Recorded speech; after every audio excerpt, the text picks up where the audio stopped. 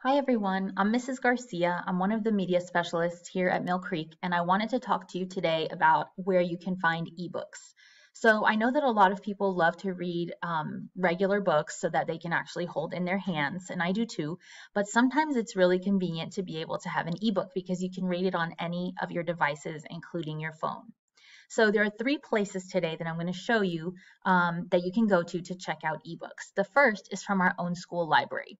So from your eClass homepage, you would click on Media Catalog down here, and then you would be prompted to log in at the top. Okay, so you want to click Login, and you will sign in with your regular eClass username and password. Mine will go automatically, but you may have to type yours in. If you scroll to the bottom of our catalog homepage, you will see that there's a whole list of ebooks. We have a collection. We're trying to grow it and add some more to it, but we do have a lot of ebooks right now as well. So you can click on See All and see all of the ebooks that we have.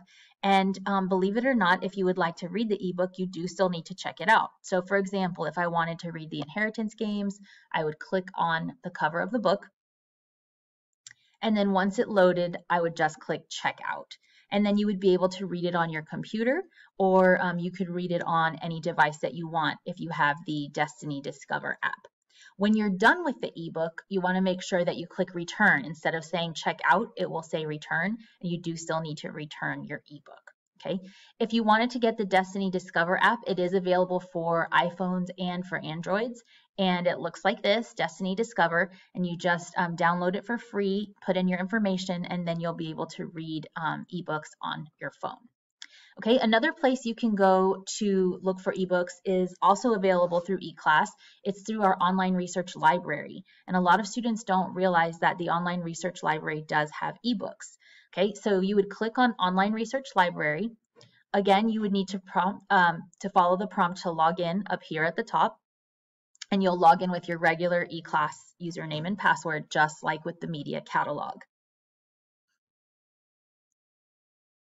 Once it loads, you're going to click on eBooks on the left-hand side. So these are actually all of our databases for research, but if you would like to see eBooks, you can click right over here on the left, and then it gives you a list of all of the ebooks that we have. Now, we do have a lot of nonfiction ebooks, so if you like nonfiction, you can use this resource.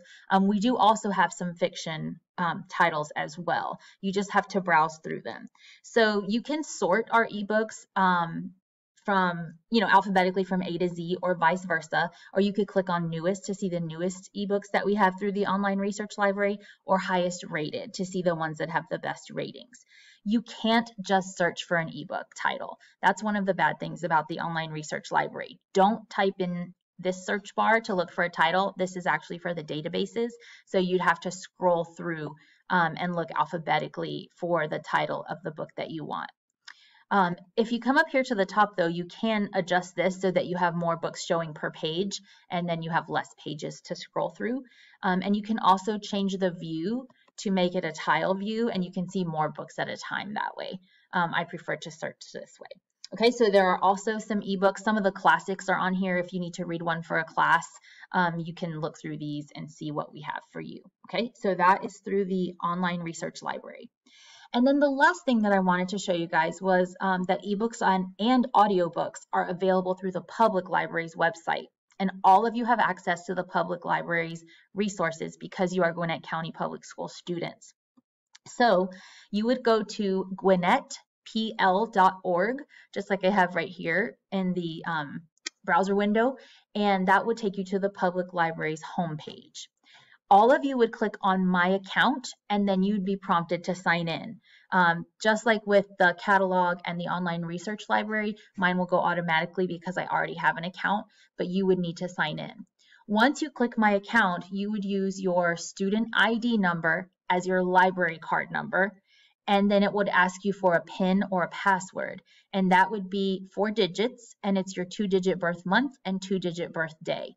So my birthday is August 31st, so my PIN or password would be 0831. Okay, so you click My Account, log in with your school ID number as your username, and then your birthday as your PIN or password. Once you're in there and you're logged in, you're going to browse. So you can click on browse and you can choose eBooks or audiobooks.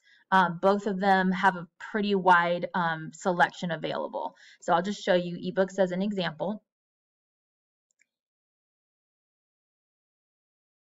There we go. And it will pop up with a list of ebooks that they have available. Now, this one will let you search by title. So if you'd like to search by the title, you can type up here, and then you just look for this little icon to make sure that it's available as an ebook, or the speaker icon to make sure that it is available as an audiobook, if that's what you're looking for.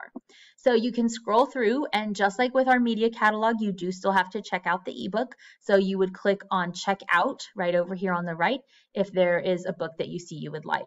If the book is already in use by other people, then you can place a hold on it by clicking place hold, and you will get an email notification when your hold is ready. So it's really, really user friendly. You do return your book. It goes back to the public library automatically on your due date, and it will remind you beforehand that it's coming due soon, and you have opportunities to renew it or to turn it in early. But you do still have to return it even though it's an ebook or an audiobook.